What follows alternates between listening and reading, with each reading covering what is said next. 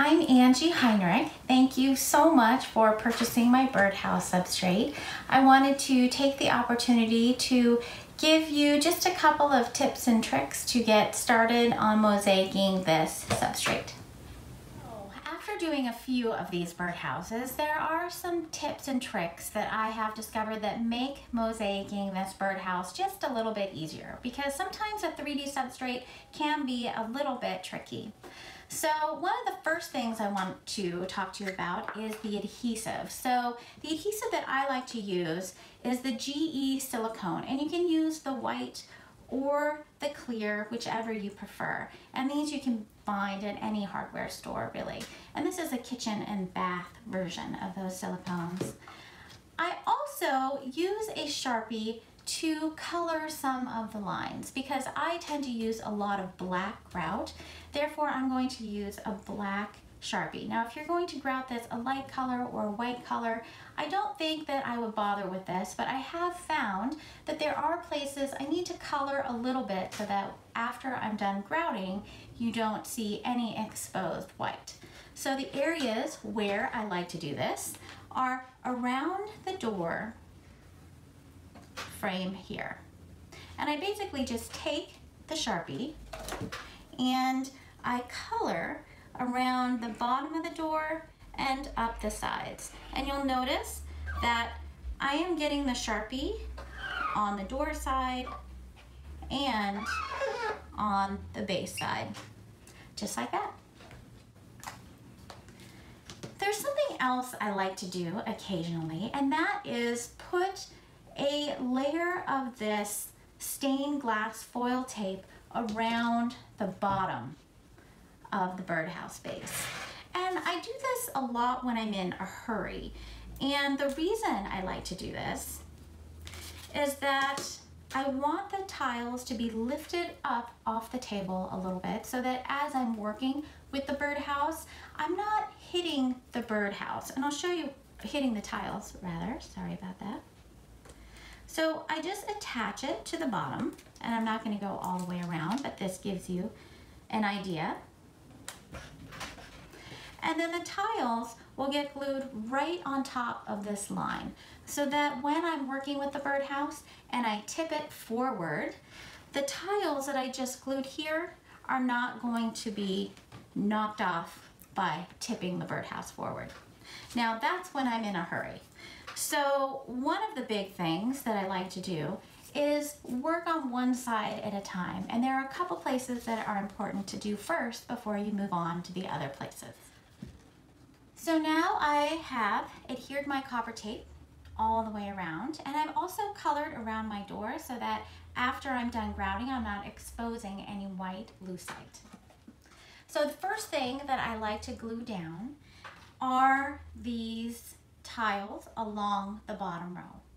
So in this case, I've chosen these 3/4 inch metallic tiles, and I'm just going to spread my GE silicone down, and I'm going to glue this first row down. Now, one of the things that I like to do with my tile is that I like to overlap the front row over the side row. So as I put my side row down, I will overlap the tile in the front so that it creates a 90-degree overlap.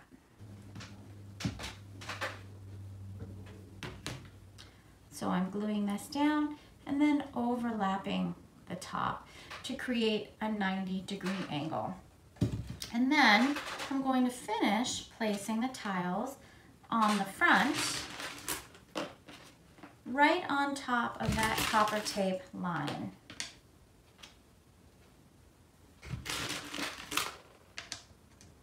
And then when I get them all set down, I'll just straighten that line a little bit.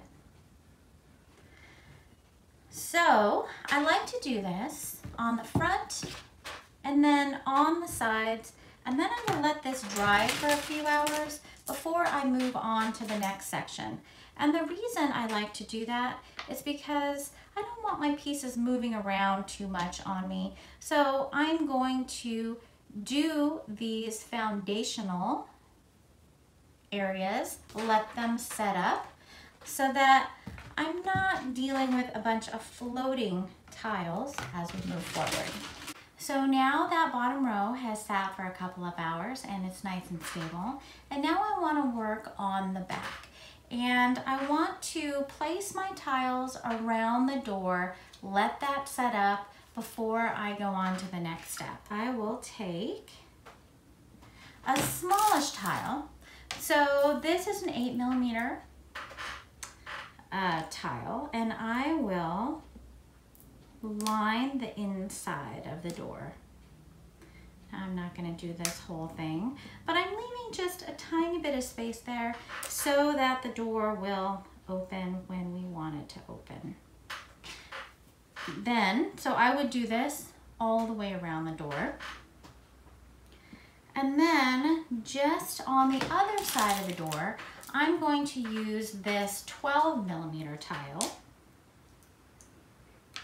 And I'm going to take this up the other side, leaving that space in between the two so that I can pull the grout out of that space so our door will function.